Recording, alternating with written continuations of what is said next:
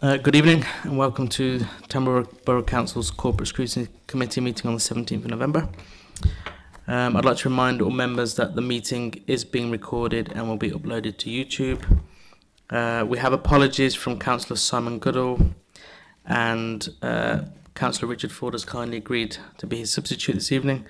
Councillor Chris Cook has submitted his apologies, and Councillor Cherie People will be a few minutes late. I think that's everybody. Next item, the minutes of the previous meeting held on the 6th of October are here for approval. Can I request a mover and seconder, please? Moved by, thank you, moved by Councillor Cook and seconded by Councillor Cooper. All those in favour? Thank you very much, that's carried. Are there any declarations of interest to declare? No, thank you. No particular update from me that's not covered elsewhere, although there is one request we've had, which is to move the agenda around slightly. So if we can go with the quarterly performance report, then Assure, and then the social housing item after that. Anyone got any problem with that? No? Cool, thank you. Responses to reports of the Corporate Scrutiny Committee. From the meeting we held on the 6th of October, there were two recommendations for Cabinet to consider. First was Gunday regeneration terms of reference. I presented that regarding the programme board membership to the 20th of October Cabinet meeting, and then they received the full report at its meeting on the 10th of November. And then street market update, I presented our recommendation to instigate a focus review of the market strategy as a result of the changes in business conditions to that meeting on the 20th of October. Has anyone got any questions or comments on that? No? Okay. 6, consideration matter referred to this committee. We have leaseholder charges, but we've got that covered later on in the working group, so I think we can leave that there.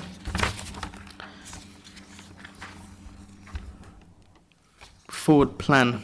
I believe we normally look at this at the end, right? Yeah. So we'll look at that when we're looking at the work plan. So it takes us on to Q2 performance report, and I'll hand over to the leader of the council, Jeremy Oates, to take us through that, please. Okay, thank you, Mr. Chairman, members of the committee. You have in front of you the Q2 performance report. You'll notice there's been a number of changes to the report in its format and structure. So this is a new one which is a bit more refined than the previous ones you're used to receiving.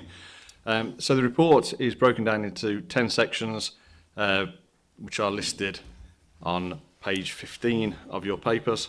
And they run through the Recovery and Reset Programme, corporate projects, key projects in terms of those that are red or amber. There's then a breakdown of the corporate projects by priority, and I remember last time we had some discussion as to which one certain ones sit in. There's the actual spend charts that you requested, Mr. Chairman, in section 5. There's an update on universal credit. There's an update on the corporate risk register, as well as updates on the impact of welfare reform and COVID-19 on council services.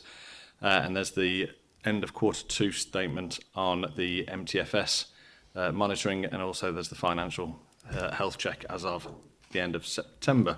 So as members will be aware, there's some changes in terms of the reset and recovery since the last time this came to your committee.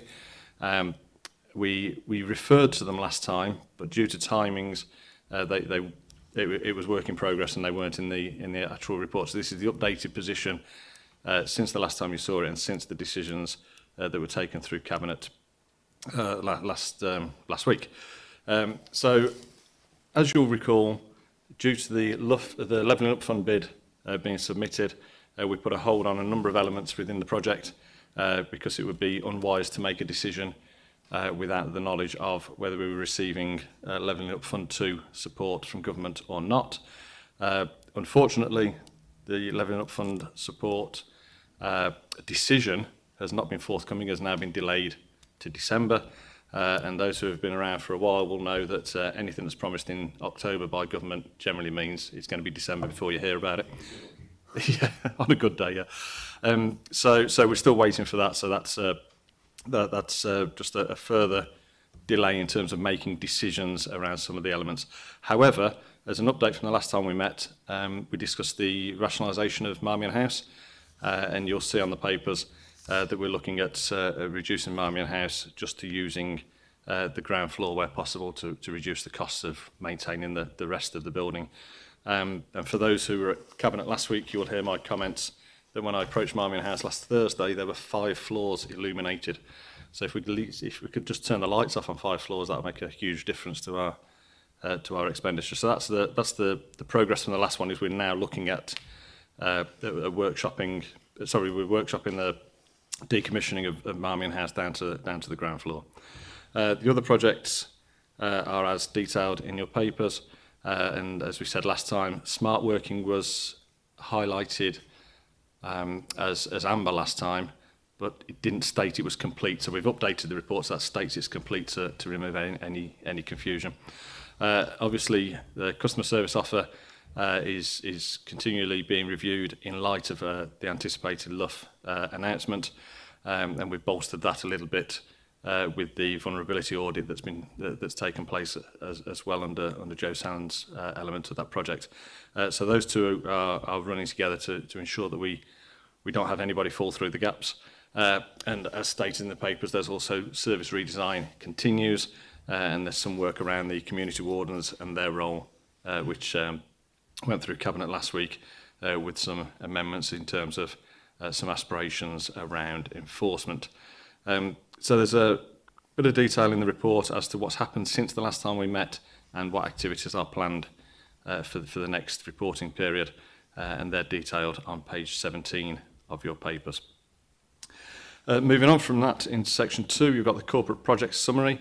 All of those are green and on course because they are due dates by the end of this year or next year, so end of March 23 or March 24.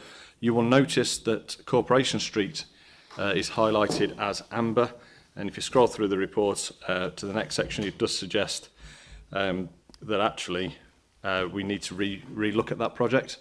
We reassessed it as part of the Levelling Up Fund, and the outcomes of that. If you remember, we removed it from Future High Street Fund because it didn't fit that particular criteria, whereas we're now in a situation where we have to review that whole project and involve stakeholders and make sure that's fit for purpose. So in terms of that gateway project, a full review needs to take place to ensure that we get the best out of that. So that's why there's no progress on that at the moment. As mentioned last time, the corporate projects are listed by priority, and they're for information on pages 20 to 22. 23 is your normal general fund actual spend summary, which you requested a couple of years ago, Mr. Chairman. That just gives us a comparison year on year in terms of the position as to where we're at on those. However, they are quite small, and some would argue difficult to see on that sheet. Universal credit summary, you'll notice that in terms of universal credit, whilst there is some fluctuation, it sort of follows the same pattern as we've seen since Q3 in 2020. And you'll also see that there are currently 1,671 council tenants who are in receipt of universal credit. Following section covers the corporate risk register, which highlights the risk and causes and consequences should those risks materialise. And there's also some notes on there as to how we're monitoring that and how we'll mitigate issues should they arise. The big ones really that we all focus on come a bit later on with the impact of benefit reform and COVID-19 on council services. We know there's been an increase in demand. However, we're not seeing a huge increase in impact in terms of this section of the report this year. And it's not materialised as yet as we anticipated, and that goes along with the commentary around cost of living increase. We're not yet seeing that materialise in terms of an impact on our services. Scrolling further down to the medium-term financial strategy and the monitoring of, And you'll notice that on top of page 46 of your papers, there's a chart there that summarises the position of the budget at February 2022 when it was approved at full council. And you'll see underneath there are a couple of revised stress-tested forecasts. And you'll notice that the best case scenario at the end of October 22 is positive in comparison with the forecast from February, and so is the central case scenario. However, I will add that this does not include any policy proposals that are being considered as part of the budget process, and also within that doesn't include any committee decisions that have been made since the end of that quarter, and doesn't include projected increases in energy costs, etc. So at this stage, this is on a like-for-like comparison. So the figures you've got here will be different from the figures that members discussed at the budget workshop, at the budget presentation last Wednesday, whatever day it was, one day last week. So this is a like-for-like comparison, as opposed to keying in those policy changes and those increases in energy costs. So that's pretty much the report in front of you. Sorry, similar thing with the HRA. You'll see there's been a reduction in the outturn for the HRA as we project forward. So I've got nothing further to add, but happy to take any questions, Mr. Chairman. Great, thank you very much for that. Just one comment. The graphs that you saw requested, a working group of this committee requested. Yeah. So, have we got any questions before I ask a question from the group? Councillor Michelle Cook.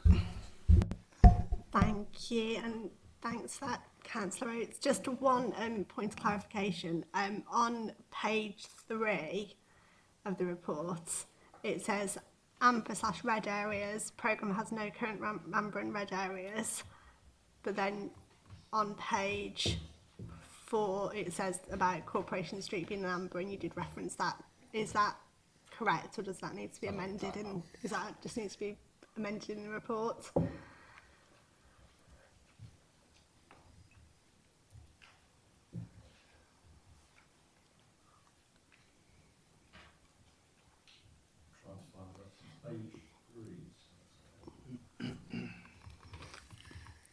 Oh, actually, it's yeah, it is page 3. It's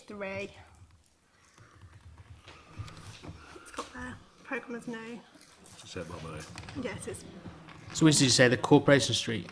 Well, yeah. So in the actual kind of in kind of chapter 1. Yeah, but this is just reset and recovery. Yeah, but then it's reset and recovery was none. Okay, that's fine. That's just what I wanted to check. Do you want to come in there? Okay, You found it. That page just refers to that element. What I've done this time, Mr. Chairman, is because last time I used mod.gov and my numbers were different, this time I used the online committee papers, and it appears Councillor Cook's used the method that I would have used last time, so apologise for not being on the same page. But yeah, that just relates to that particular programme. Yeah. Okay, I've got a quick question. On the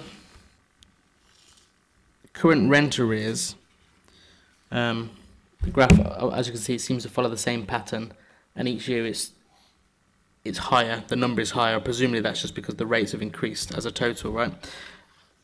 What is it as a proportion of expected rent? Is it any worse than normal? Because we can't tell from that graph as a proportion of expected rent what the arrears look like. As a total, it seems to follow the same pattern, but I wonder what it's like as a proportion. Who's it? Yeah. Do you want to come in? I'm happy to try and offer an explanation in relation to that. So you're absolutely right. The trend in terms of current rent arrears across the council's housing stock is following the same pattern. In terms of we'd expect that to be where we are at this time of the year. However, the actual arrears are increasing. So, and that's because of all sorts of pressures around you know, the cost of living, around people's changes in income, etc., and around our bad debt forecast in terms of the arrangements that we've got in terms of how we calculate that. So they are increasing, and we are doing some work on that in terms of how we can try and mitigate that within the context of the current challenges. So to answer your question, it is following the same pattern, so there's nothing alarming, but the rate at which it's increasing is higher than it was previous years. Chair, thank you. Okay, thank you. So that's probably one for our working group then to perhaps add it as a proportion. And I'm presuming that's in the scenarios for the budget as well, that worsening scenario. Yeah, that will be in the stress testing, yes. Thank you. Councillor Michelle Cook. Thank you. Can I just ask a follow-up on that? I mean, what's the average rent arrears for council tenants at the moment? And I'm assuming on the back of that, I know when I was portfolio holder and got called Scrooge by the Daily Mail for writing out at Christmas, not saying we want Councillor Farrell to be called Scrooge, but actually, again, the same in terms of writing out to people to say Christmas is coming, don't pick Christmas presents over, because there's been 3 evictions since April. One would assume if we've got, what, 1,170 people in rent arrears, that's a significant amount at that point. Barham, but yes, thank you. Yeah, literally, I think that's just something to say. We don't want to be in a position that, well, we would prefer not to be in a position to evict people, but we will if they continue to go into rent arrears. Thanks. Did you want to come in there? Matt, thank you. So I think it's about unpacking that question, because it's, you know, it is complex, as you know, Councillor Cook. So in terms of our baseline position, around 55 to 60% of our tenants are on housing benefits, so it's covered. So we're talking about those who actually pay their rent. The average rent arrears is between 5 to 8 weeks. And again, that's based on a range of circumstances. But as you know, we do support very much early intervention and a prevention arrangement. So eviction is very much the last resort. And we do run a Christmas campaign to support people with our voluntary sector around that. So, you know, we are heavily invested in terms of the team around that. Thank you. Thank you, Chair. Did that answer the point about the timing of letters as well? Yeah, I think, I mean, I know the team work on it. I think it's just that point of when we're all dealing with constituents as well, the message from all of us has to be pay your rent where you can, and if you can't, come and talk to the team as early as possible, because they're there to help, not to be a barrier. Thank you. Yep, Councillor Oates, do you want to come in? Just want to support the very last comment that was made, not just with housing rent, but any financial debt to the council from an individual. The key thing is to talk to the council. We might seem draconian and want the money off you, but actually we are concerned about your welfare as well. So, you know, you must come and speak to the council if you've got a rent arrears issue or council tax or any other debt. Okay, thank you. 3 people, council people. I think there might be one other, but you can come in first. Thank you.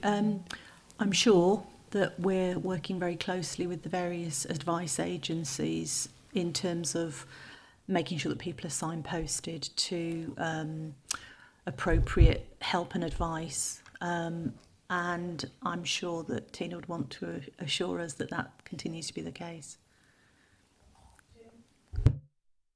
Absolutely, Councillor People, you know, that goes to the heart of our offer, and we've got a range of partnership arrangements that, you know, support that early intervention approach, and, you know, our team do very much get in at those early stages to offer that, you know, wider assessment and that support. And as we say, eviction is very much a last resort, and, you know, we work with people, we work with our benefit colleagues, we work with partners to provide that holistic arrangement. So yeah, I can assure you of that. Thank you.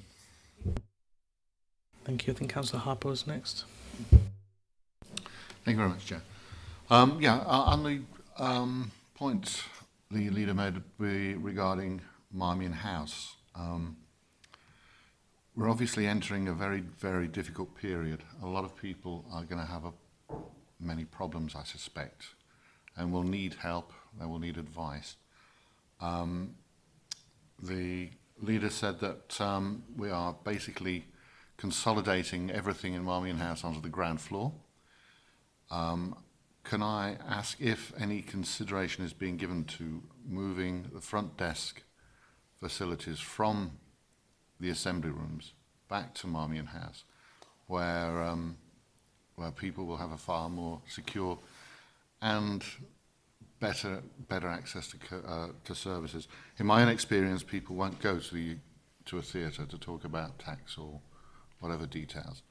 Can we not consider using the ground floor facilities that are already there for as long, 6 months, 12 months, whatever it takes, however much longer Marmion House is standing there? Can we not consider using that and bringing it back into use? Thank you. Yeah, thank you. First point is we should never forget that members of the public have the opportunity to book one-to-one face-to-face appointments. The reception desk itself in the assembly rooms or Marmion House is a first point of contact. So for those private conversations, one-to-one appointments have always been used, whether it be in the interview rooms or arrangements we make now. So private one-to-ones are still available and always have been. Zoe, you're leading on customer services and a number of other things. Not just customer services, but do you want to pick that up? Yeah, thank you. The Tourist Information Centre at the Assembly Rooms are taking those visitors. We're monitoring the footfall. We're collating the data of the people that are coming in, the numbers and the reasons. We have an average of 24 visits for Marmion House queries per month. So we've been doing, taking the data for 12 months now. The key issues that people are coming in for are council tax, to ask about balances or talk about moving property. But there is nothing that the team have not been able to help, either by signposting to voluntary sector agencies for some things, or actually arranging appointments with council officers. But everybody's being helped. Thank you. Do you got supplementary there? Yeah, it's simply that in my experience and from what people tell me, they won't use the assembly rooms for this reason. If they're in town, historically they'll just go to the council office, not to a theatre. They don't regard that as the place to go. So that's possibly why your figures are rather low. I can't see too many cost implications of doing this if it was deemed possible. Is it not worth considering? For the sake of making access to the council a lot easier than it currently is. Thanks. Can I ask, link to that question, do you know the difference from, what's the difference, the queries here compared to when it was at Marmion House? Has it drastically dropped off, or is it largely the same? We were having 50,000 people through the door at Marmion House a year, and we're having 24 a month queries at the moment. Talking about reopening Marmion House, there would be a significant cost implication because the staffing levels that we have are to operate the model that we're using at the moment. So to reopen a front-facing offer somewhere else, we would need to employ more staff, which would have a very significant cost to the council. Thank you. Okay, and it's probably hard to gauge because there's so many other things going on, but is there any correlation to that drop-off in face-to-face contact and the increase in arrears? Is there any potential correlation there that it suddenly one dropped off and the other went up? Is it linked? Do you want to come in? It was an item of caution. While a lot of respect for what Councillor Harper said and a lot of respect for Councillor Harper, a great community champion himself, the idea of reopening the doors to Marmion House is absolute nonsense. We have just got the public used to the fact Marmion House is going to go. Let them know, let's reopen the doors, confuse them a bit more, and then a year ago shut them again. We cannot as an authority have this reputational or service breakdown like this. We've taken the decision to decommission Marmion House and we're down that line. We're 13.6 million adrift over 5 years. We cannot mess around like this. We cannot afford to. This council is facing the abyss unless we make some brave decisions, not just politically, not just holding the controlling group to the fire. We need to collectively, as councillors, open our eyes here. We've got significant problems as a council, and reopening the doors of Marmion House would be a fundamental disaster in so many ways, shapes and forms. We shouldn't even be discussing it. Personal opinion, Mr. Chairman. Yeah, thank you. I think we've had a pretty good answer here as well on what it would mean. Did you want to come in there before we bring Councillor Harper back in? Yeah, thank you, Chair. You know, as part of the Council's recovery and reset agenda, obviously this was a key project within that, and was the basis of all the Cabinet decisions last week. And in terms of the package of measures designed around limiting Marmion House to the ground floor to pave the way for its future regeneration, and deliver the 5.1 million forecasted savings around that, you know, we're not able to reopen the front door of Marmion, because that would, as Zoe has said, that would cost in excess of 675,000 over the medium term just for the staffing alone. So the view was that recognising that that customer service offer is threefold, if you like. The expectation, and I agree with Councillor Harper, the expectation was that from the assembly rooms it would only be that triage and that signposting, in favour of a continued acceleration of our e-digital platforms. We've seen an exponential growth in digital traffic on the telephone and on the website, but importantly also attached to that Cabinet report, and what you know, Cabinet were supportive of last week, was an appendix which set out what that vulnerability offer looked like. So for those people who need face-to-face contact, there's a whole package of measures now around community connectivity. So whether that's through our partners in the voluntary sector, whether it's through staff doing home visits, whether it's through our staff doing surgeries in the community, there's a whole range of that now. So I think the important thing is people haven't got to go to the assembly rooms for face-to-face interaction. That is just a mechanism by which to filter and signpost. Actually, if people need that support, then our staff are continuing to provide that. And that's why we're seeing low numbers, and that's why we've not seen any complaints about that service.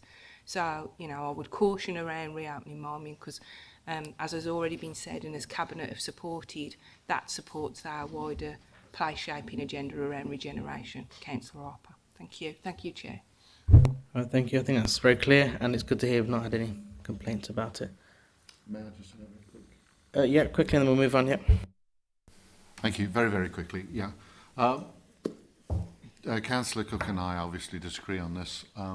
I think the most important thing is to provide front desk access for people who require it, people who need it, people who can't use the internet, who can't use, who are reluctant to book interviews. They need somewhere they can go and speak to someone who knows how they can be helped. The assembly rooms, I understand, was only a very temporary venue for holding these services until somewhere else could be found. I think it's very disappointing that we are not in a position to offer that service in a more suitable venue other than the box office of the Tourist Information Centre. I think for a town of Tamworth's size and population, our people deserve something better than that. Thank you. Okay, thank you. Can we move on then? Any other questions over this side? Councillor Danny Cook. Thank you, Mr. Chairman. I've got a question of Councillor Oakes that isn't political. I'm asking him for an observation. Obviously, we've sat, as leaders, the pair of us, for a long time in different periods. When I used to present to the controlling group and then to all council in the council, these wonderful figures on a budget screen that used to show 8 million adrift, 7 million adrift, 6 million adrift, was I really speaking to myself? Just like I feel sometimes you are a little bit at the minute. You have literally just taken this council and all councillors to a budget that is the worst it has ever been in the history of Tamworth Borough Council. If you say this council spends on average across its 4 budget areas 100 million a year, over 5 years, you look at the whole in the 2 capital budgets and the general fund budget, this council is somewhere in the region of 15% adrift of the money it needs to deliver the services it has now. Never mind add to them. And then I see the list of potential growth items. 1.5 million for a summer festival in the castle grounds. £20,000 a year for a heritage festival in the castle ground. And I could keep going. And these massive growth items, while this council's never been in so much financial trouble in all its life. And my question to Councillor Oates, and I used to feel it myself sometimes as leader of the, the Conservative group, do you feel sometimes you're talking to yourself about these problems? It's just a genuine observation. Do I feel like I'm talking to myself? It's so much easier to spend money than it is to save money. And I think your observation about the position of the budget that we discussed last week, and I'm very mindful that that's not been public yet. So, what I wouldn't like to do is dampen aspiration. But the bottom line is, the reality is, we can't afford to do everything we want to do. And I've always said, that there's always enough money in the budget. The challenge is what your priorities are, and that's the stage we're at with the budget at the moment. But yes, it's often frustrating, as you've suggested, Councillor Cook. It's often frustrating when you sit there and you've got a nice big deficit to fill, and someone comes along and goes, "I'd like to spend £1 million on this." Yeah, we can all spend money. It's harder to save money, and I think save money is probably the wrong term. Probably redistribute. But yeah, it's always a challenge. I hope I'm not talking to myself in the same way as I hope you weren't when you were presenting as well. But yeah, it's not an easy task. Okay, thank you, Councillor People.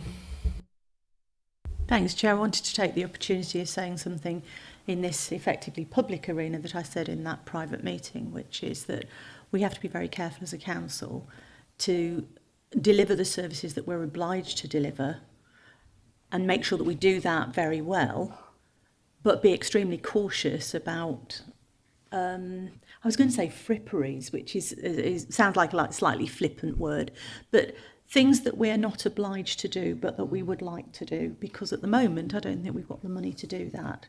And without wanting to sound political, I know everybody says, oh, Labour, all they want to do is raise taxes and spend more money. Actually, I don't. What I want to do is to try to deliver the best value that we can to the people of Tamworth for the services that we're obliged by law to deliver to them. Yep. So that's why we've got to be really careful. Thank you. Okay, thank you very much. Right, so we're straying way off now into the future budget. Any more questions on the QPR report that's in front of us? Councillor Cook. Just a comment, Mr. Chairman. I thought the font was very nice. The what was very nice? Okay. Any other comments? Questions? No? So there's the usual recommendation that we endorse the report and submit our questions and comments along with it. Have a move and a seconder. Yeah, move by Danny Cook, seconded by Councillor Harper. All those in favour? Yeah, thank you very much. Thank you, Councillor Jeremy Oates. You are free to go. And thank you to the officers that prepared the report as well. So we decided to move the agenda around, so we're now going to go on to the update on the Assure project. We have Assistant Director for Growth and Regeneration, Anna Miller, and Assistant Director People, Zoe Waliki. Is that how you pronounce that? Just Zoe. Okay. You're on your own then? Okay. So, yeah, over to you for the update, please. Okay, thank you, Chair. Thank you, councillors. So, a little bit of background to Assure. It's a product which is an upgrade to our M3 Planning, Environmental Health and Land Charges system, which provides back office processes to enable these services to be delivered. Assure will be completely browser-based. Once everything's moved over to there, it will give us more flexibility in terms of access and for staff, and it will also support the overarching ICT strategy, which is to move to cloud-based services where we can.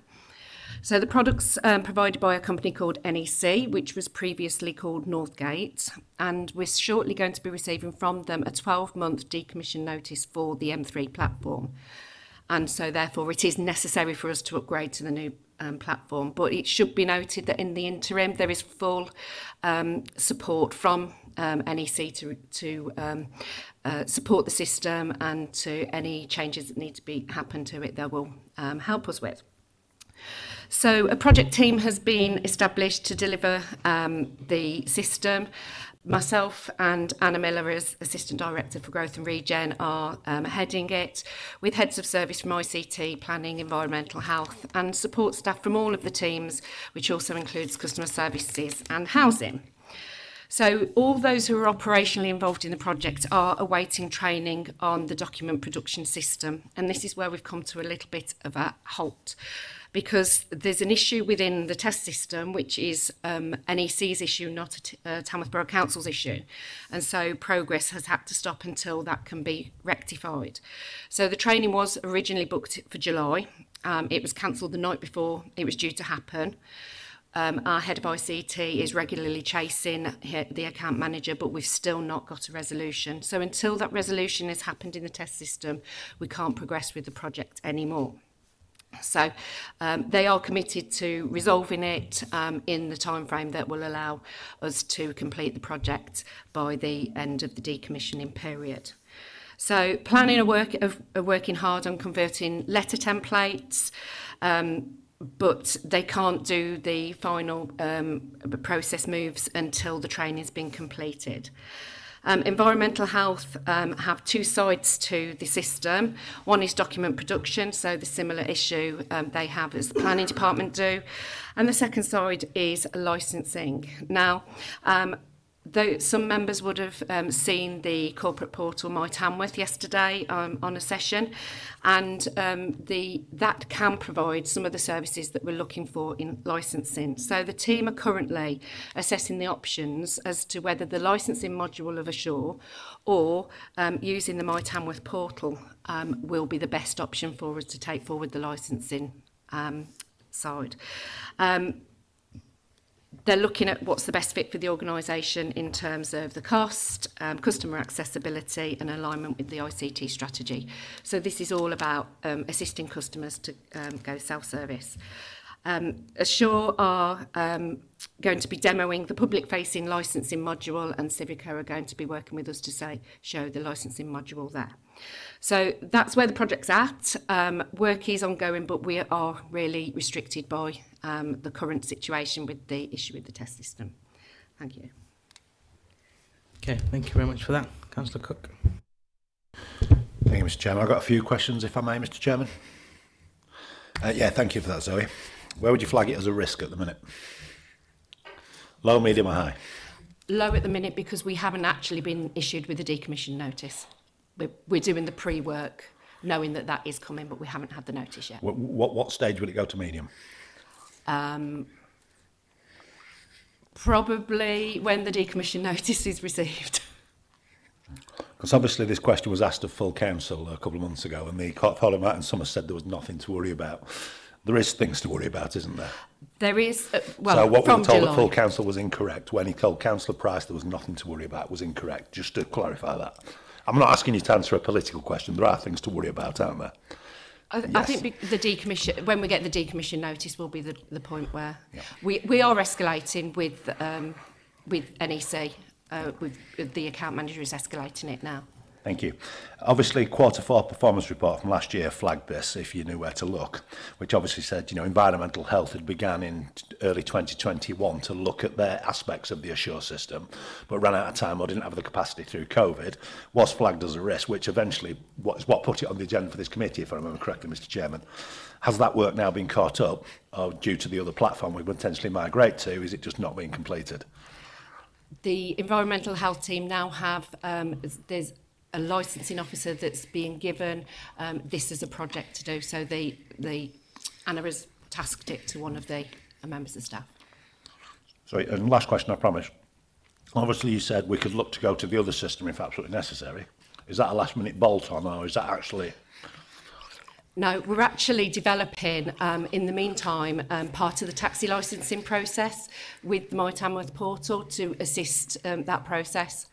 So that's why we're looking, because My Tamworth can do elements of it. So we're looking at what's the best fit for the organisation. Last one, Mr. Chairman, I promise. Can we request a briefing from the office to set out timescales of when a risk becomes a risk, at what point we are in trouble, etc. Just a real breakdown from the office, because obviously we've said as a committee we're going to keep our eye on this until resolution. Can I request an actual written update of what's going on, where we are, what point it becomes a risk, when it becomes a higher risk, just so we can understand the flavour, because obviously we're not going to let this go until it's resolved. Thank you, and thank you, Zoe. Thank you. Okay, so you move that as a recommendation, yeah? Seconder? Councillor Cook, everyone happy with that?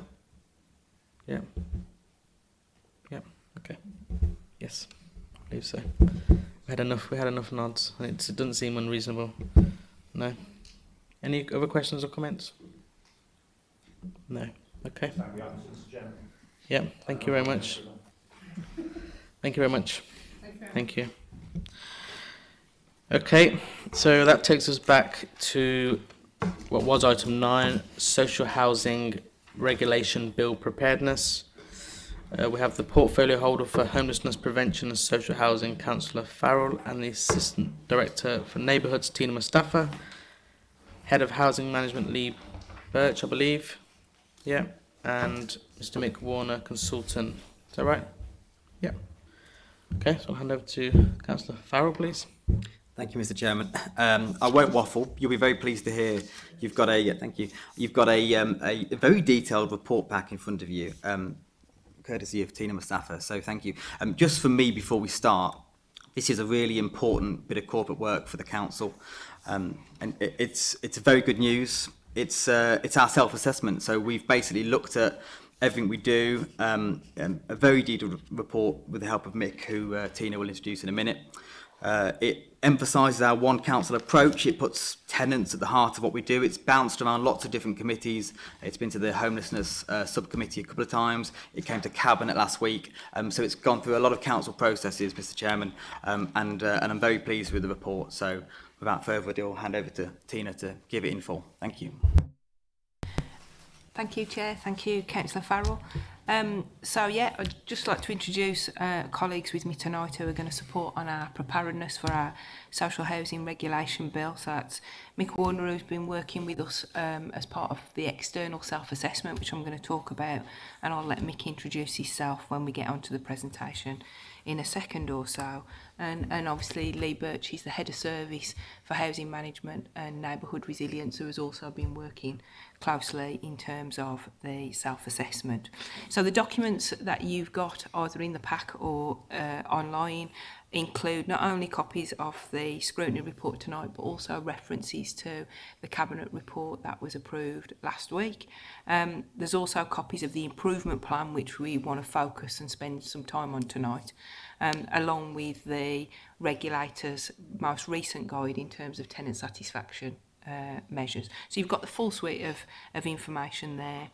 But I just want to say something about our context and the background in terms of the social housing regulation bill. So if you've clicked on the links, you'll see that that's making its way through the parliamentary processes, and it represents a fundamental shift in the way council housing is regulated and managed.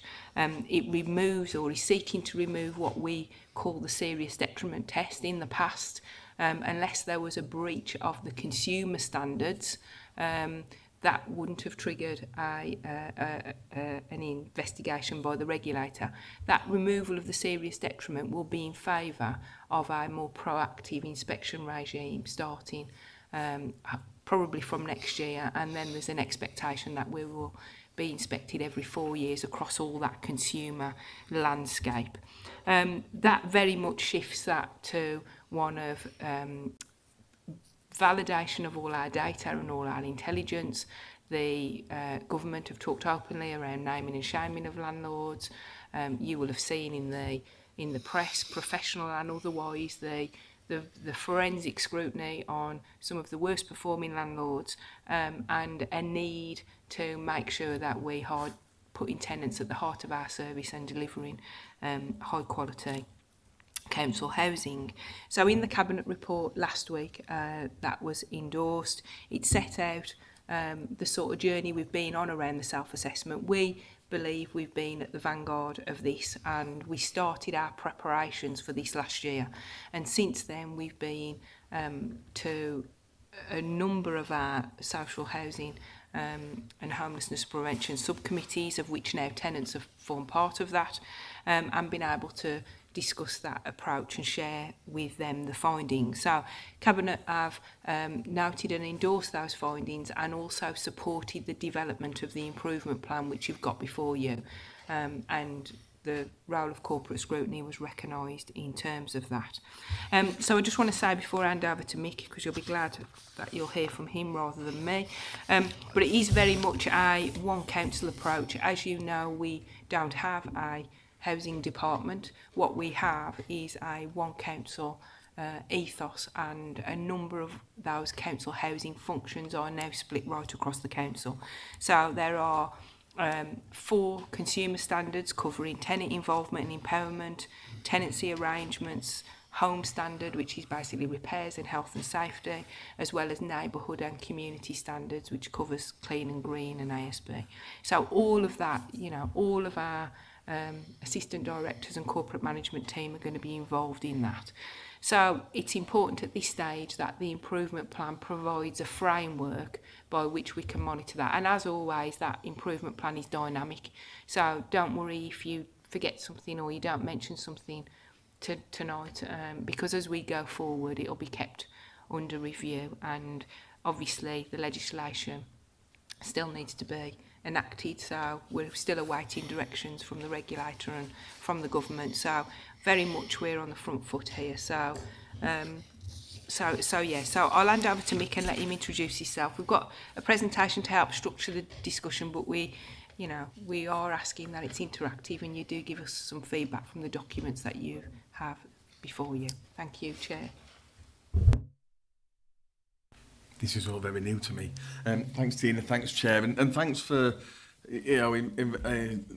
inviting me here tonight to talk about our work, and also just for the opportunity to work on this assignment. And it's self-assessment. We've done the work, along, and talked to officers a lot through all the process.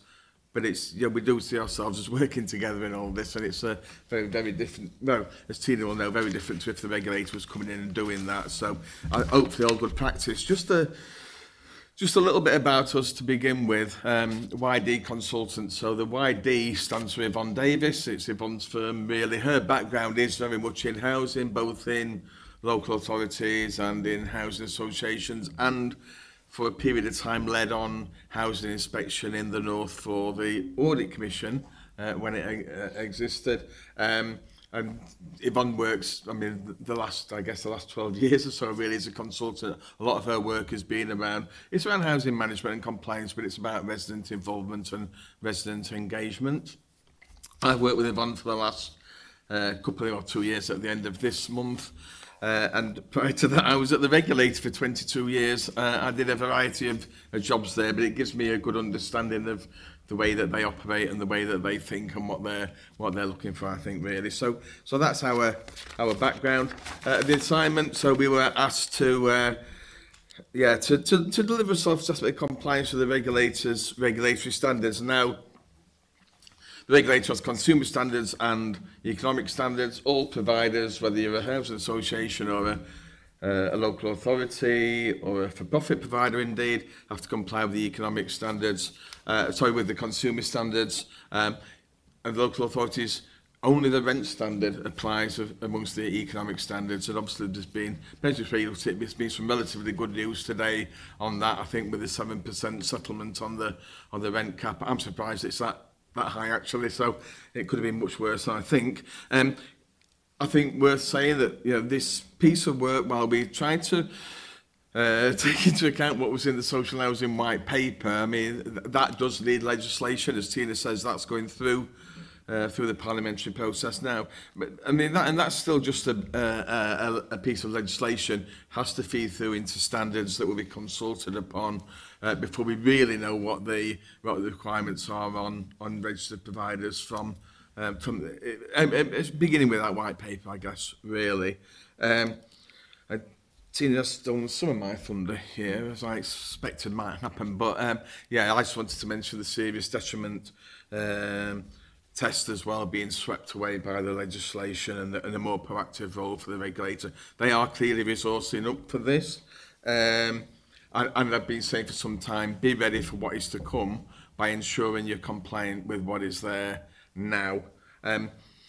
you will only come onto the regulator's radar as a local authority if you're, if you really make a mess of things. I think it's fair to say. But if you look, if you followed this, there's been a steady stream of regulatory notices over the last year or so, I guess, slightly longer. The quiet period during the first year of the pandemic, but it's certainly heated up since then. And I have to say that the vast majority of regulatory notices being published for breaches of the consumer standards, and this is almost always health and safety, have been for local authorities. So you'll only come on their radar at the moment if that's, and we found nothing in that area that were of concern, I should say that now. In the future, all local authorities that have retained their housing stock will come onto the regulator's radar annually, I guess, through their collection of data, and then, as Tina says, every 4 years or so through inspection. I think you can expect that the ones who will be inspected soonest will be the ones whose data gives most cause for concern when they first receive it.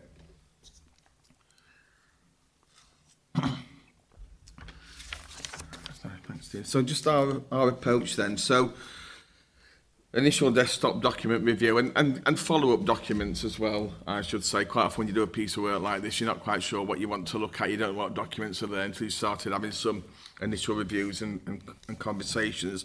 And we had those conversations with, I don't know if there's anybody in the room tonight amongst the councillors, but with councillors, senior management officers and involved tenants as well. Interesting, I think, in future, I think there'll be much more emphasis on engagement, not just with involved tenants, but the tenant group more widely. I think we can expect that to be something the regulator focuses on. Of course, as ever, we triangulate that information then. What are we reading? What are we hearing? How does that all fit together?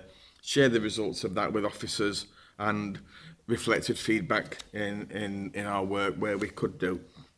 Now, it's difficult. We don't know at the moment what the regulator will do in terms of its judgments going forward.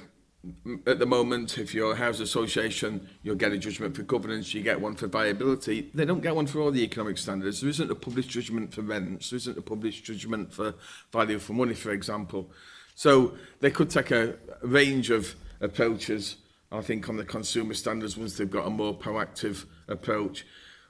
We've sort of taken a bit of a shot at this and thinking actually there might be a judgment for the consumer standards as a whole.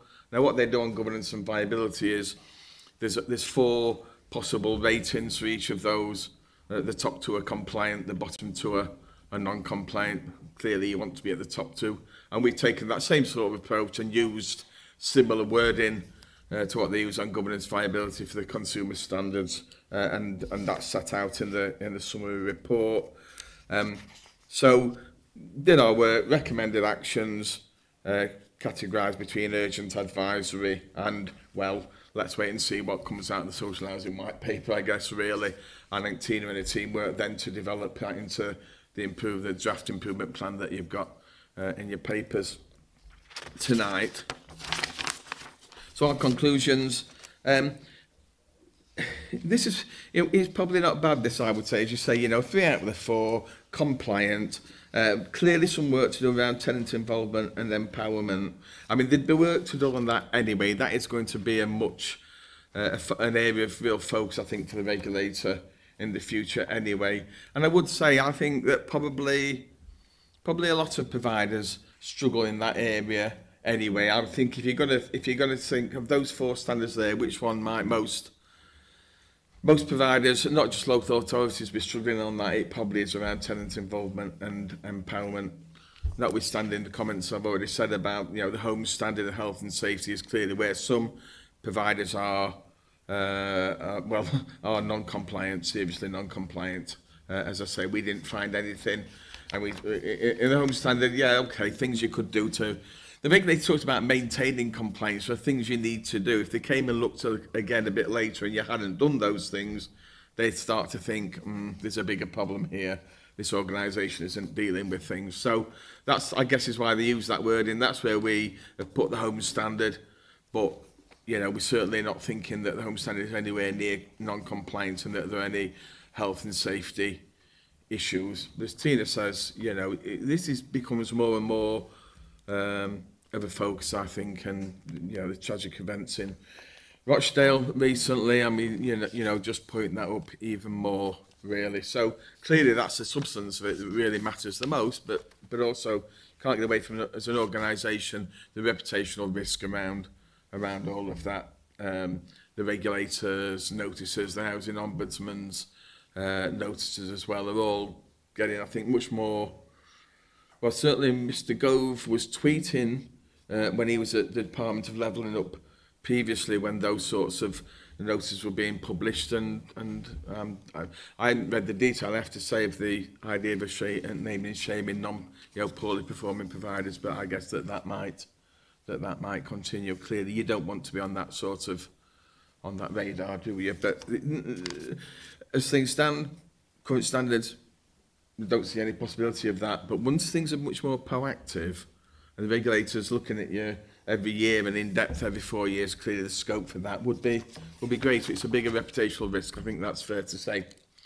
And then the next slide, and it is quite small type, I know, but these are the questions, and not, I think we'll go into these, Tina, at the end of my presentation, but these are the questions that officers really want to try and get some feedback on tonight. So are there any gaps in the... Yeah. It's for members to raise the questions, not the officers, with respect. Okay. Chair, can I just answer that? I agree with Councillor Cook, but I think the questions there were designed to provoke discussion.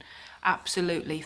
If they're not the right questions, then we're more than happy to take others. But I think it was about structuring the feedback. So clearly the development of the improvement plan, we want to engage members fully in that, and particularly in scrutiny. So it was about asking whether there are gaps in that plan, if you agree with the priorities in that plan, if it's a different plan. So it wasn't intended to structure or censor our political colleagues. It wasn't intended to do that, Councillor Cook. It was about offering some prompts for the debate. But more than happy to answer different questions or to structure it in a different way. So I think Chair. It's a starting point, isn't it? But we'll obviously ask what questions we want anyway as normal, so I don't think it stops us asking those questions. Danny? Cook? Yeah, if the officers want us to fill in, sorry for the terminology, please forgive this, if the officers want to fill in a survey on the back of our discussion, I'm more than happy to do so. But to start out with the officers deriding the question scrutiny could after, I don't think is the remit of scrutiny. In fact, if I check the legality of it, I'm pretty sure it's beyond the remit of scrutiny. Actually, it's for scrutiny to define what they want to scrutinise. The officers to define the beginning of the conversation, what questions should be asked and answered, I think actually takes us outside of the 2001 Local Government Act. Okay, I don't think it's preventing us from asking the questions there. Yeah. Okay, back to you, Mick.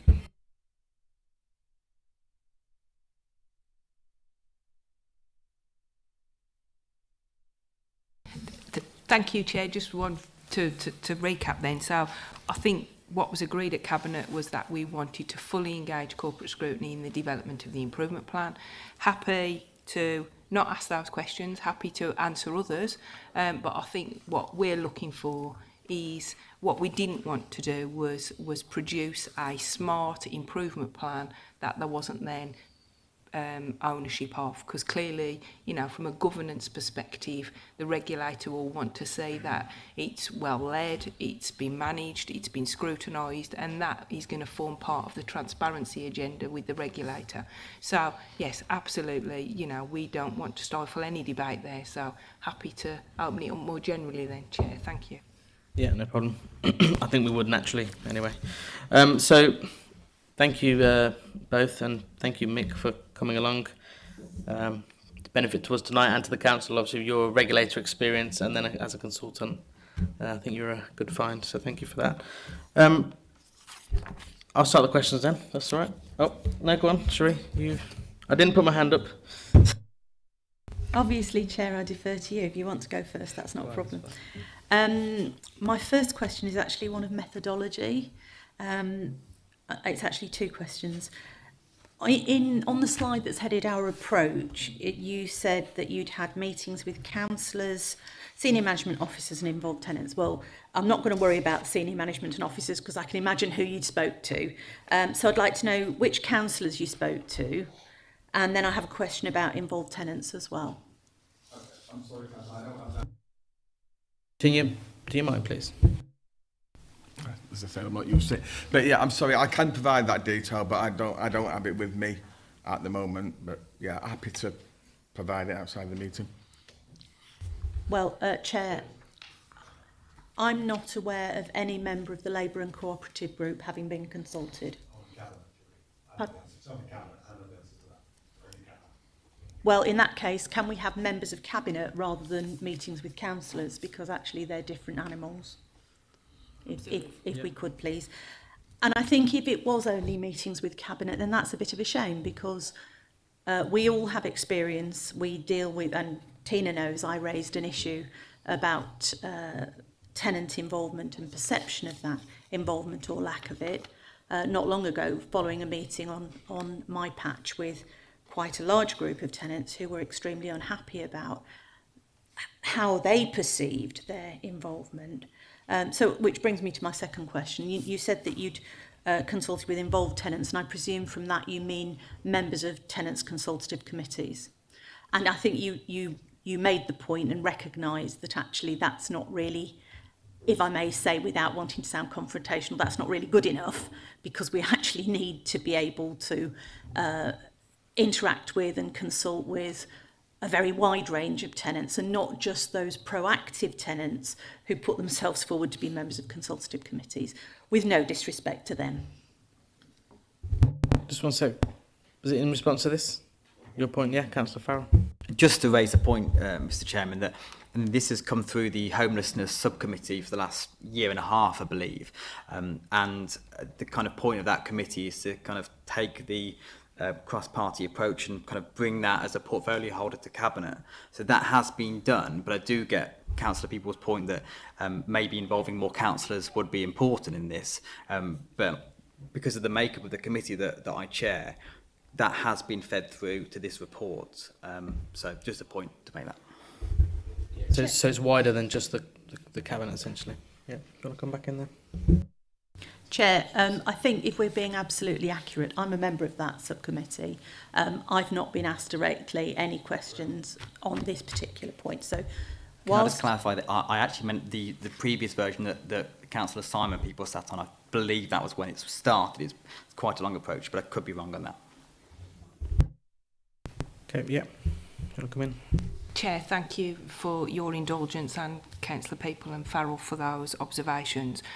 I think there's a couple of points to sort of emphasise here. There has been ongoing dialogue with the Housing and Homelessness Subcommittee with a range of members in terms of our preparedness for this for some time. But formally, in terms of the self-assessment, it's absolutely true.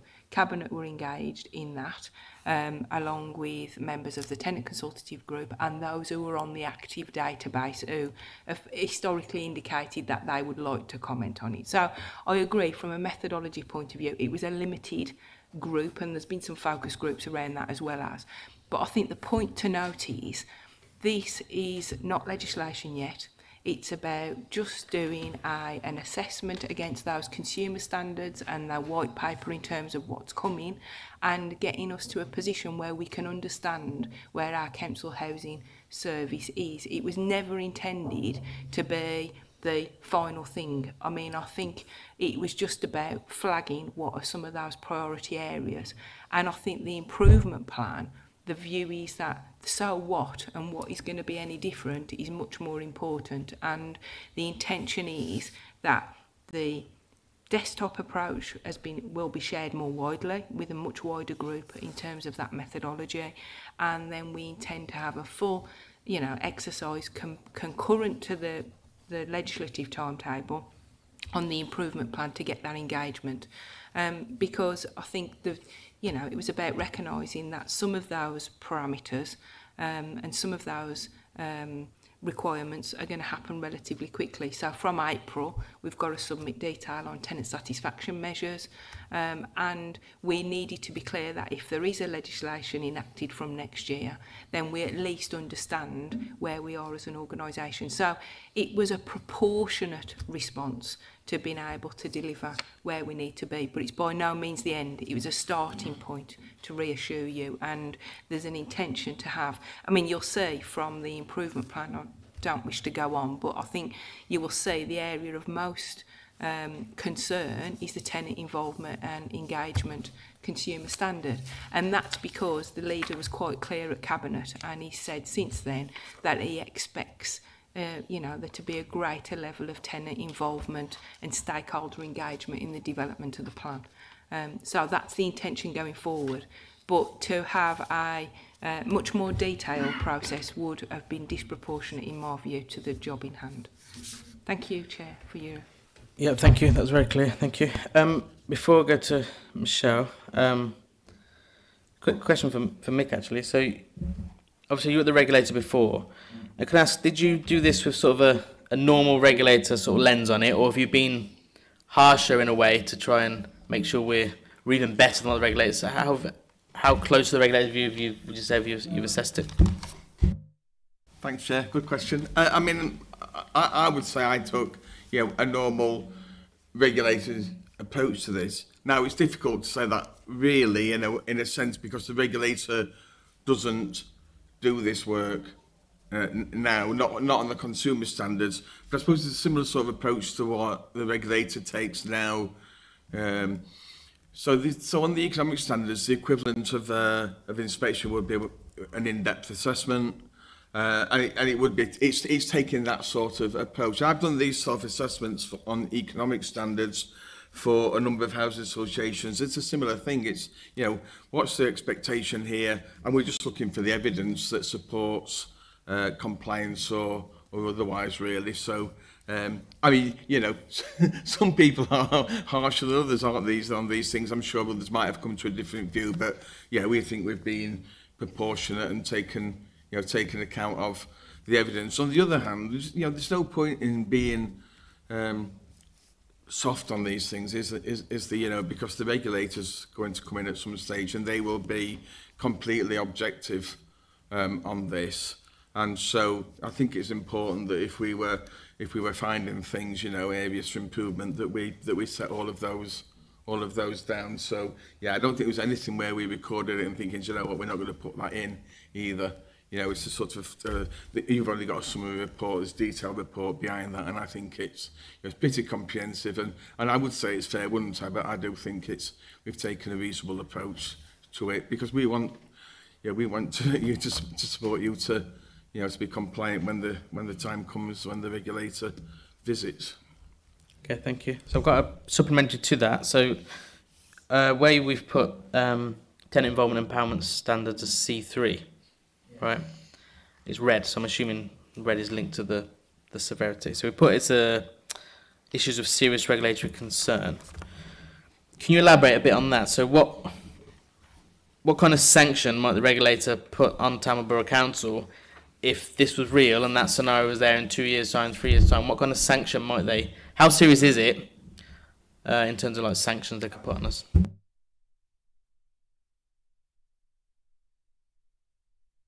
You might, yes. You don't want a non-compliant judgment. I mean, it's serious. There's a reputational risk in all of this. I suspect what they were doing, and this is, it's all unknown to some extent because, that regime is not in place yet. So quite how they would approach it is not known. But if you think about it, if I think about it from the current approach that they have now, and housing associations, the economic standards, there are some providers that will receive it's a G3 because it's governance 3, if you like. And what they will do, there aren't, beyond that, there are not real particular sanctions that they invoke, that the regulator invokes.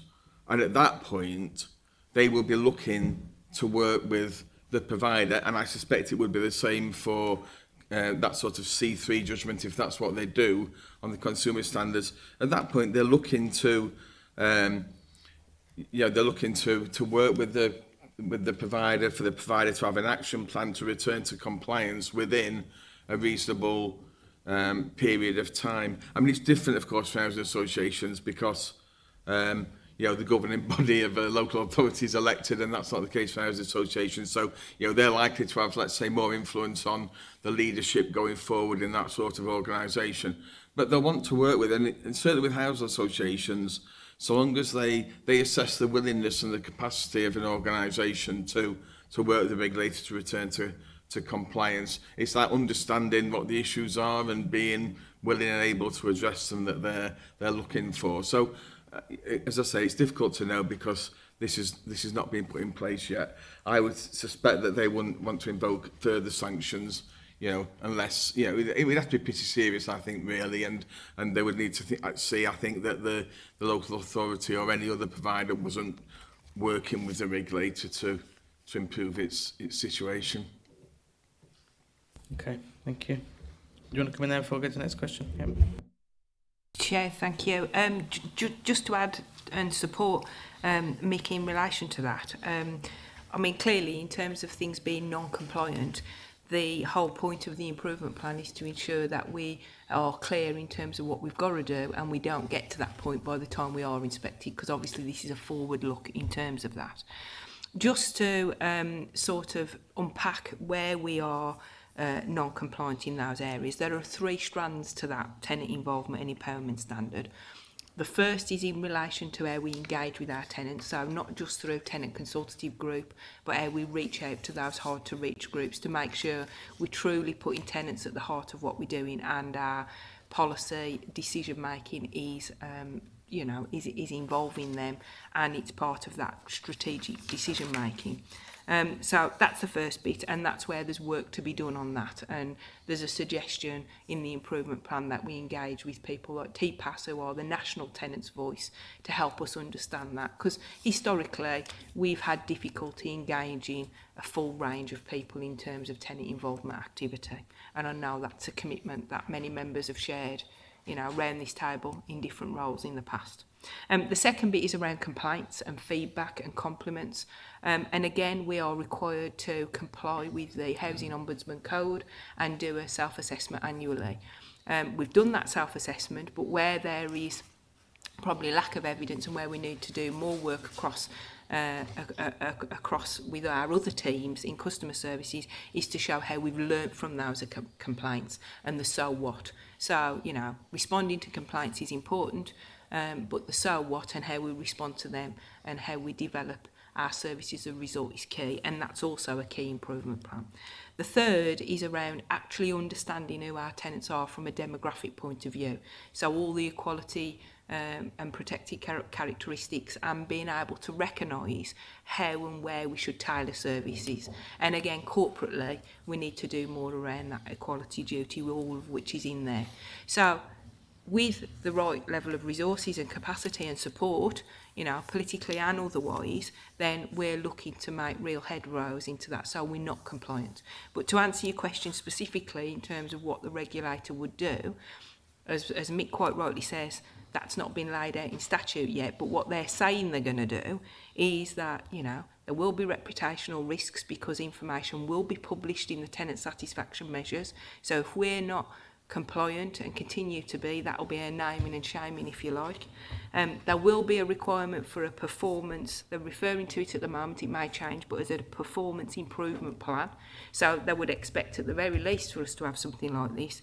And ultimately, if we weren't able to show progress, then, you know, you've probably seen in the press in other organisations where there's government intervention, and that would then put us at a major reputational risk. So there is a full spectrum of intervention, and we want to avoid this. And all I would just finish off by saying is, and Mick, you know, no doubt will support this, is we're one of very few organisations who have undertook this self-assessment, and therefore this is about putting us in the best possible position, you know. And I know there'll always be questions around what we could have done better or worse or etc., but we are trying to move our council housing services in the right way.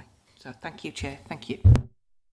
Great, thank you for that. Yeah, there seems to be an idea of the kind of sanctions. I think it's just good to, it can help focus minds when you're trying to embed something new, if people understand what can happen if you don't do it.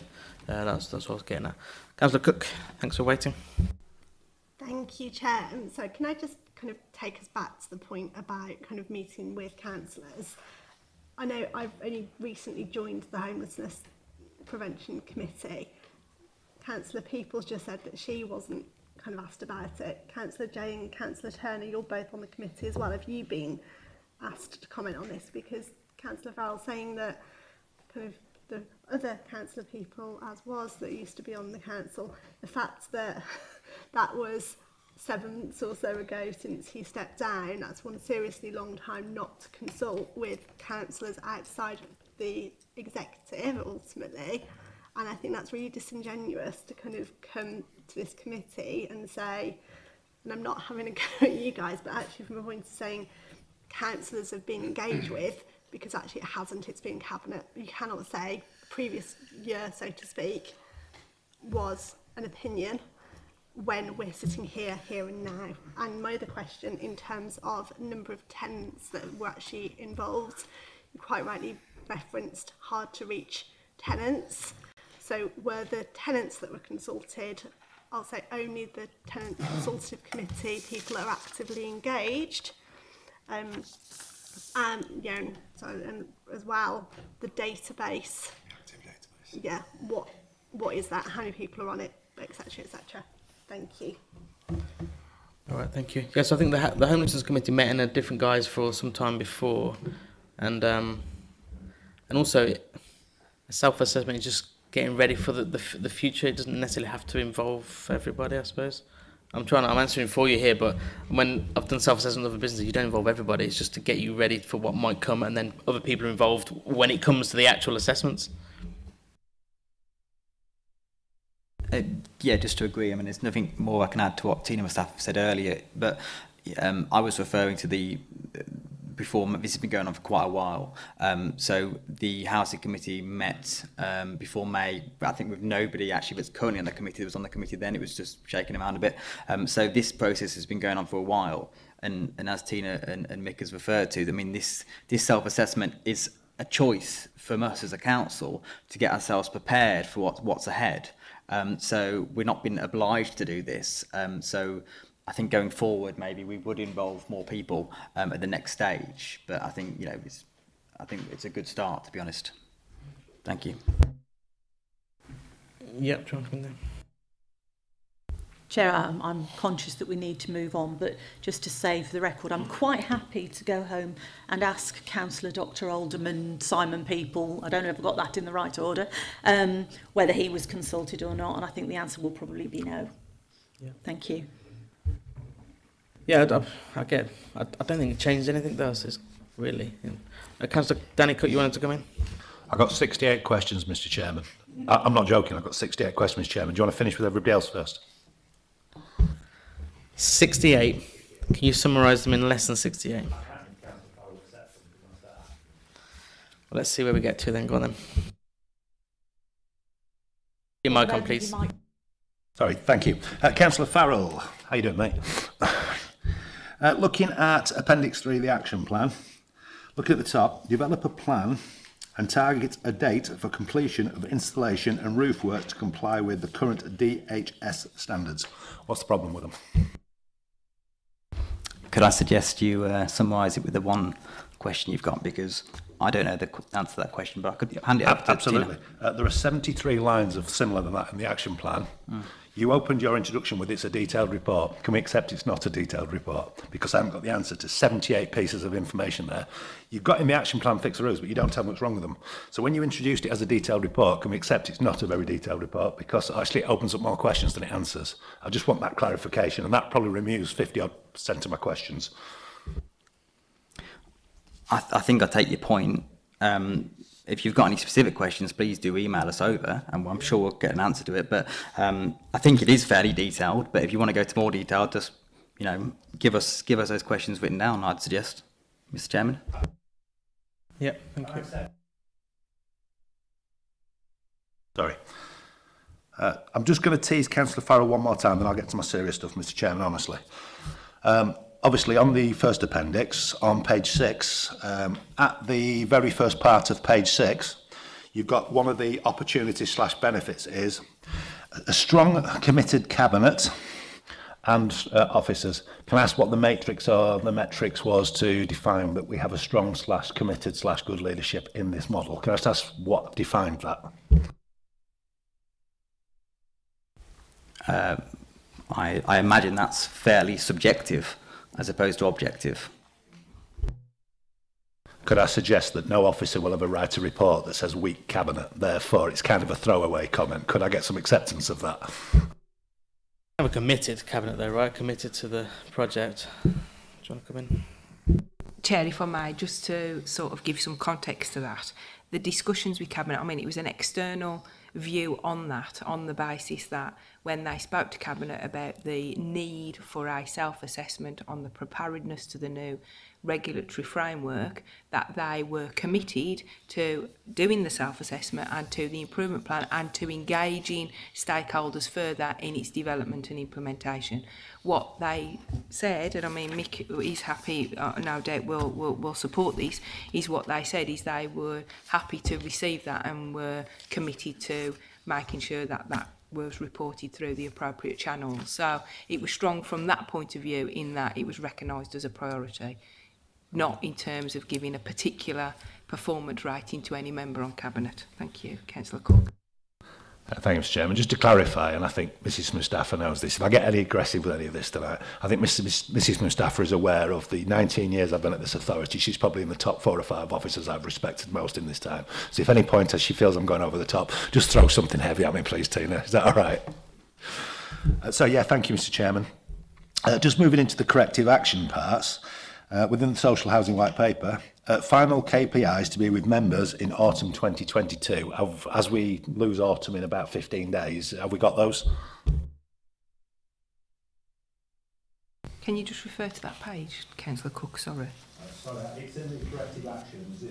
It's in the corrective actions on the action plan, and it's where the heading is on the first column. I've not got the page number right now. White paper. It says final KPIs will be with members by autumn 2022. Chair, yes, I mean, we are required to share those. What you've got in your pack tonight is a copy of the tenant satisfaction measures that the regulator are requiring that we prepare for from April next year in terms of its submission. So those are the key performance indicators that will replace the current landlord performance indicators. So those are as they stand at the moment, but clearly there's some work to be done now on how we collate and submit them in the right format for the regulator for next year. So yeah, apologies, that probably wasn't clear, but those are in your pack and are there, yeah. Thank you. Thanks, Mr. Chairman. I'll skip over a few because they're not that important, but just last one for me. Obviously, on page 11, again, of the corrective actions, I think you did raise it in your introduction. Obviously, we're talking local offer, and then we go on to diversity of our tenants. You just dig into what we mean by diversity of our tenants, because if we're saying if you're the wrong age or the wrong race, we're going to shoot you and replace you, obviously we've got a bit of concern there.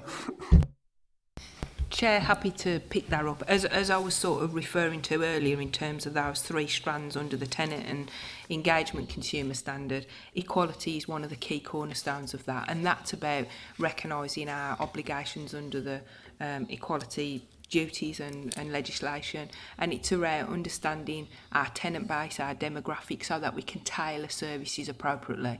So it's not that at all, Councillor Cook. It's about, you know, recognising, you know, how we might engage and ensure everybody has, you know, the appropriate access through tailored access to service. That's what we mean, and that's a piece of work to be done corporately. There's a weakness on that at the moment. Thank you, Mr. Chairman. I'll leave my last comment, which is going to be obviously the government shaming people for poor performance. They've obviously run out the budget for mirrors. That was lesson 68. Any other questions, or did you manage to summarise into that? Yeah. I don't think we're done with this, Mr. Chairman, because I think there's a lot of background, a lot we need to understand. Like I say, on the action plan, there's a lot on there that says we need to do. And, you know, we need to target it, we need to understand it. But we don't understand it because, as Councillor Farrell said, it's a detailed report if looked at from a certain point of view. If you want to dig into it, it's not. I'd actually like to know, it's on the action plan for a reason. Have the tenants called it onto the action plan as part of this process of improved customer services? As our stock condition surveyed? There's so many questions from this I want to ask and really dig into, but Councillor Farrell is absolutely right. rather than let's take up all this time this evening. If I type up my concerns, send it to the office of the portfolio, we can dig through it. And I'd like to see this come back again before it goes live at some point, personally. And it's not for me to speak for others, but I think there's so much more to dig into there. You can't just do it in one meeting. This is an important piece of work, and I'm going to be honest, and I'm going to regret this at some point. I have absolute confidence that Mrs. Mustafa will deliver this 99.8% because she always does. But we need to question it because that's our role and make sure nothing's missed. I'm going to regret that comment, aren't I? Yeah. I think, yeah, with something showing us as red at this stage, we'd always want it to come back anyway, even just that one item without any other concerns. Did you want to come in there? I was just going to make the point that I agree with Councillor Cook that it does need looking into, but you know, this is almost a bit of housing inception here, because you know we have scrutinised ourselves and then we've taken this to cabinet and then taken it here to scrutinise the cabinet decision. It's really important that we do that, and we've held up a mirror to ourselves, honestly, with the help of Mick and his team, to look into what we're doing. So you are right; it does need detailed, you know, scrutinising, but that's why we're doing it now before the government do come knocking. So, Tina. Thank you, Chair. Councillor Cook. You know, I am in full agreement, and this does represent a significant piece of work for the council, and a lot of the activity that's described in the improvement plan or alluded to in the improvement plan will go to the heart of the council's organisational infrastructure. Things like improving service standards, local offers, the council's performance framework will not just have an impact on the council housing management services, but on other services. So absolutely take your point that we've got to get this right. And I think listening to the feedback tonight and listening to the questions, and I equally value and respect that, I think there is more work for us to do in terms of looking at the detail that sat behind the summary report that you've had in terms of, you know, a wider cross-party and stakeholder group, but also then probably with tenants, given that they're at the heart of this, agreeing the best mechanism to do that in terms of the improvement plan. So, you know, I think we'll take that away. And, you know, with the portfolio holder, we can talk about what that looks like before we adopt the final plan, if that's okay. Thank you, Chair. Yeah, thank you. Councillor Street, people. You can drop the Cherie now because there's only one of me. Sadly. We were talking earlier about obviously budgets and money and costs, and I mentioned that we should be concentrating on what we have to do. Well, this is clearly, if it goes through, something that we have to do. And has anybody considered cost implications? And can you share those with us if you've got, even if it's just a ballpark idea? And I was going to say as well, it seems that the thing that we need to improve most is tenant engagement and involvement. And that strikes me as possibly, hopefully, not quite so expensive as having to put in a huge budget for repairs and so on, but nonetheless, there must be some cost implications. Thank you.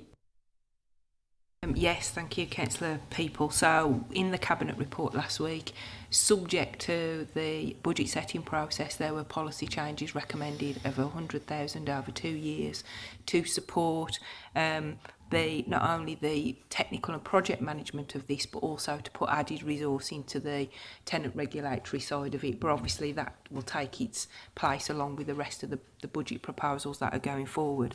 But those are the costs around delivery of the action plan and resourcing some of the work that's in there. What those costs don't include is the cost to deliver some of the decent homes standard improvements, for example, or some of the repairs improvements, or some of the estate improvements we want to make. I think the point around that is, as we understand the improvement plan and we all agree what that is when we get to it, then they will result in individual cost and financial implications through Cabinet as we get to them. But the initial cost of just delivering this piece of work, I mean, you can see from the improvement plan, you know, accepting the points around we need to understand what those improvement planning items are, there's a lot to do. There's a lot of red and amber on there, and it's probably going to be a 3-year plan. So just to resource that and add capacity within the teams, because this is new work, you know, this isn't something that represents business as usual activity. That's going to, you know, that's why we put forward the 100,000 policy change. But clearly there will be additional costs in terms of the tangible items as listed, and we'll bring that back to the various committees over time. Thank you. Okay, thank you. Do you want to come back on that point? Just to also add, as well as what Tina's just said, there are some freebies. For example, bringing some members of the tenant consultative group onto the housing subcommittee. That's something we've done. It doesn't quite go far enough. We'd like to engage with more tenants, of course, but you know, just to add to what Tina said, there are some things we're trying to do, you know, free of charge, but will also massively help this situation. Thank you. Okay, thank you very much. Councillor Andy Cooper was next. Thanks, Chair. Can I just start by saying that I think this is a fantastic piece of work. Yeah, we need to tighten up some of the wording and some of the elements of the action plan, but that's fine. Personally, as somebody who professionally works in assurance, it's good to see a department of the council going out to get somebody to come in and provide some full frank feedback set against an agreed governance set of standards. And I've been saying this for as long as I've been a councillor. We need to do more of this. We need to put that mirror up against ourselves and understand our gaps. So personally, for myself, I think some of the issues that the TBC is facing is that in certain areas it doesn't know where its gaps are. And this piece of work, I hope, genuinely rolls up and actually gets spread across other areas. The timeliness of this work is fantastic in light of the scrutiny that this sector of the service is going to be under after the news of this week can only be a good thing, and it will provide benefits. So, yeah, thank you for that. Yeah, totally agree. Thank you. Councillor Farrell. Just to say, I appreciate that, Councillor Cooper, and there is no benefit gained to being told how good you are. You've got to be told what you need to improve on. So I really appreciate that comment. Thank you. Okay, Councillor Cook. Danny Cook. Yeah, thank you, Mr. Chairman. I thought I was done, but a couple of points just come. Yeah, absolutely agree with what Councillor Cooper's just said.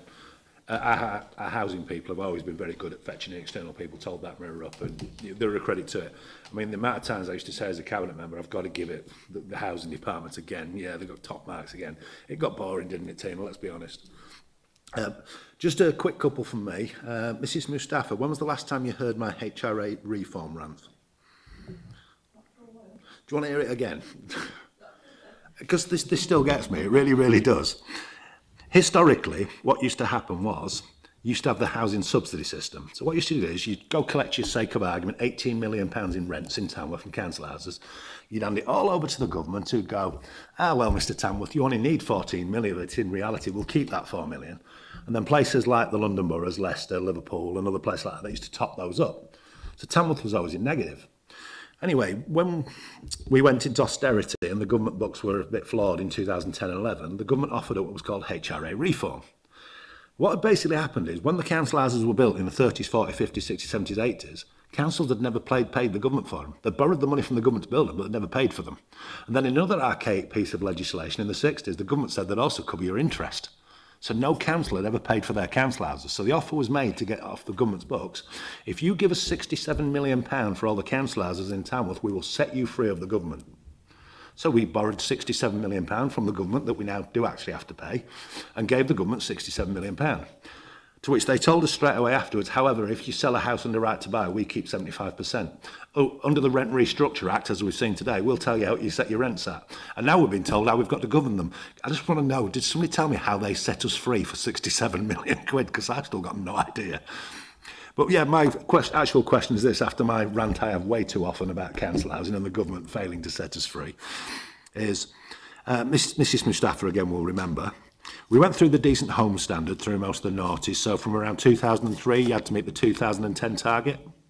And I remember it being Liverpool and Leicester in the main who said, some point in 2009 to the government, what happens if we don't meet the target? And the government said, we'd never thought of that. Is this potentially another one of those schemes where they might shame us, but if we don't meet it, so what? Is it potentially one of those? They might shame us, but is there any penalties, any risks if we decide, you know, this is not for us? Just throwing it out there. Similar to my sanctions question earlier, right? What can they actually do? I mean, Chair, Councillor Cook, I mean, it goes to the heart of, you know, that whole sanction in terms of what the new regulatory sort of interventions are. So you're back to, we'll be required to report on what level of decency our stock is. That will be part of our submitted tenant satisfaction measure. That will be benchmarked with other providers. So there's that reputational risk is if we don't achieve it, then that's going to invite that kind of feedback. But I think there will also be an expectation from the Housing Ombudsman and from the regulator that we'll have a performance improvement plan and we'll have the requisite governance in place to make sure we do meet things like decent homes. Obviously, from a financial point of view, that's got to be proportionate because, you know that, yeah, it's got to be proportionate in terms of cost. But yeah, so I think it's back to the same sort of sanctions. Mick, do you want to add to that? Yeah, thanks, Chair. Thanks, Tina. Yeah, I mean, the regulator does have powers now that it doesn't necessarily use. I mean, it can fine registered providers, and to my knowledge, it's not done that. It really doesn't use many of its powers. It prefers to regulate by consensus, if you like, and clearly the powers it has over housing associations are much. Can't make you merge with another local authority, can they? We can make a housing association merge with another.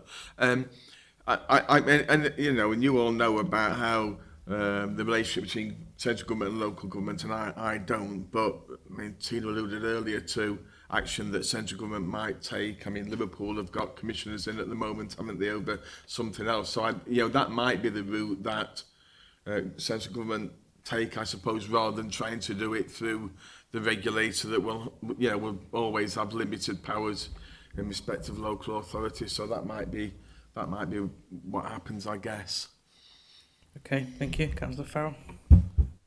Thank you. I just want to put it to the committee that it's very important that we know what the sanctions are, but as the portfolio holder for homelessness prevention and social housing, to me the sanctions are irrelevant because we should be actually performing at the highest standards and shouldn't be worrying about sanctions because we should be putting, you know, what we do and the people first, and not even thinking about sanctions because we won't get to that stage because we're doing all the right things we need to do, giving ourselves a self-assessment and getting ourselves in the best possible place for the residents, because this is the point of this. It's for the social housing residents we have in Tamworth.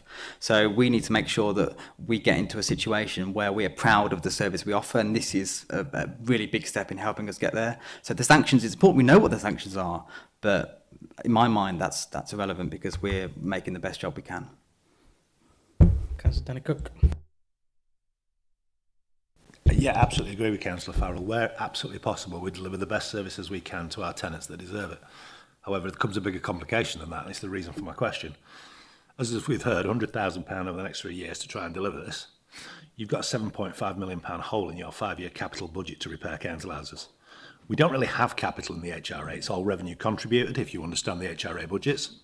What if we get to a point where fitting people's windows and gas boilers, which are essential, especially around winter, is more important than putting these new standards in place?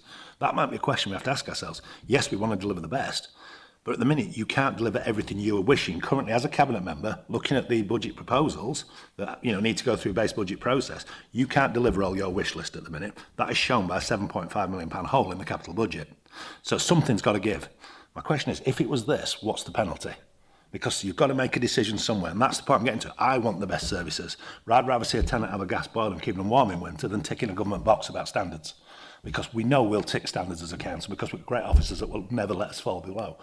If it came down to it, that's my question, that we said this is not important to the residents or the tenants of Tamworth, actually gas boilers, windows, doors, roofs, everything that's on that capital budget, which we know is all revenue generated, there is no capital in reality.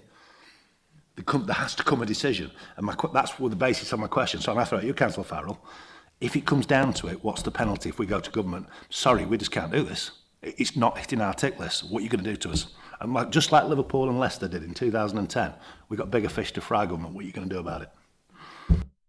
So I think you're right. I think we answered that earlier, didn't we? That we'll know more when it's actually implemented. Chair, it's just worth making the point because Councillor Cook's absolutely right. I mean, the government have announced today that it's going to be a 7% cap, which puts us in a slightly better position than we'd anticipated because we planned for a 5% cap.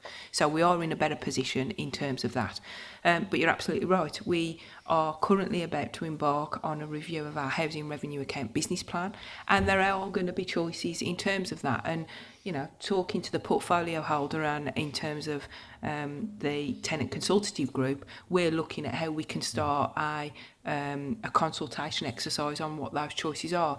You mentioned Council House finance reform. I was here in 2012 when we did that, and if you remember, we launched a prospectus at the time on what those options were for tenants, and we did a full exercise in terms of that. And I think through the HRA business plan, there will be a proposal to Cabinet coming forward on what that's going to look like, because there will be some difficult choices and we can't afford to do everything. That 7% puts us in a slightly better position, but it still creates a potentially just under 200 million gap over the 30 years of the life of the business plan.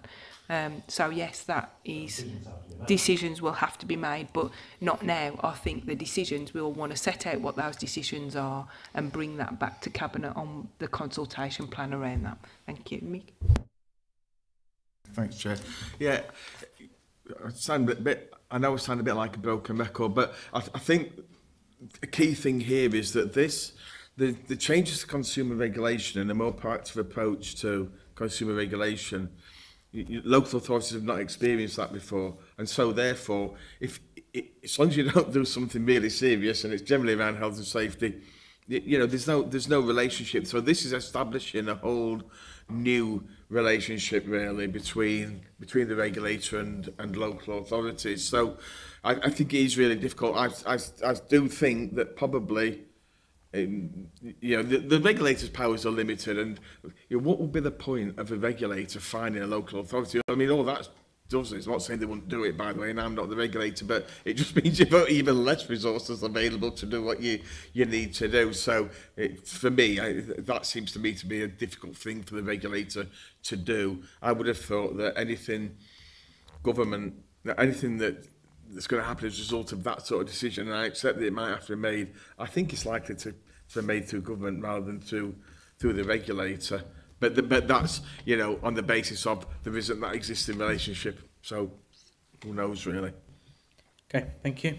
Councillor Andy Cooper.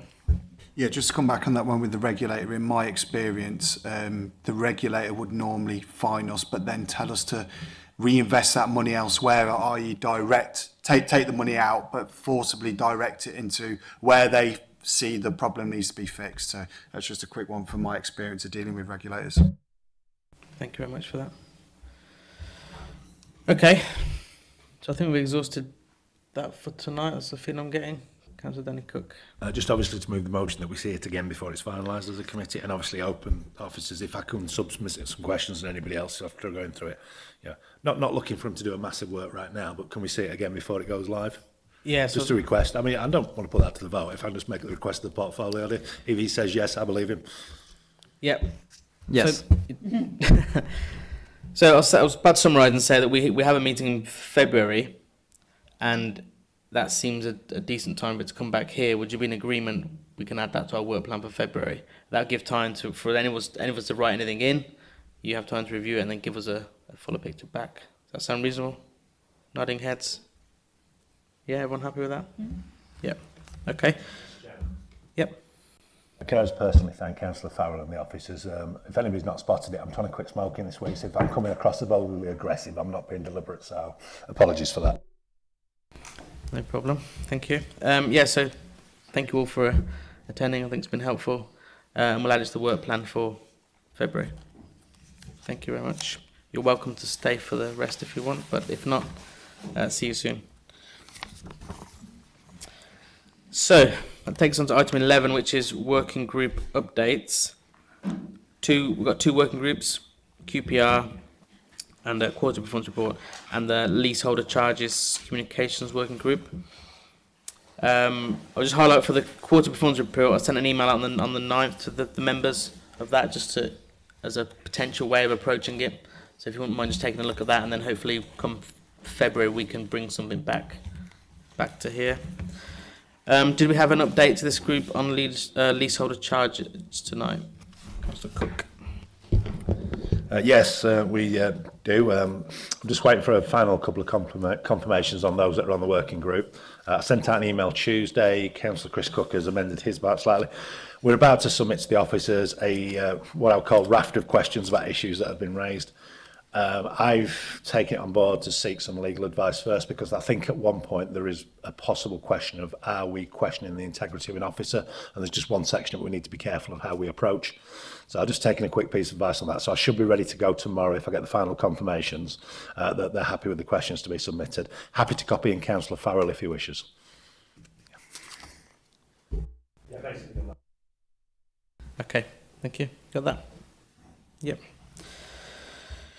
Okay, thank you. Yep, that's next. So the forward plan that we didn't look at earlier, because we normally look at it here to see if there's anything to add to our work plan. Let's look at that now. Has anyone got any items from the forward plan that they feel we haven't already got in our work plan? I don't think so. Anybody? No? I keep adding to it every minute, Mr. Chairman. Shall I stop? All right, so nothing to add from there. Thank you. That takes on to this corporate scrutiny work plan and action log. So December, we currently have draft asset management strategy. I've not heard that there's any risk to that not being ready. That should be ready. Okay. Then February, we've got the quarterly performance report. We've got the regulation social housing item again that we've just seen tonight. And I would imagine potentially some kind of update on the quarterly performance working group to get some changes in time for the end of the municipal year. Anyone got anything they want to add or comment on those two agendas? No? Anyone got any comments on the action log? We're happy to take it as read. Yeah? Great. So, thank you very much. It's 7:47. That concludes the business of this meeting, and I now close the meeting. Thank you very much, everybody.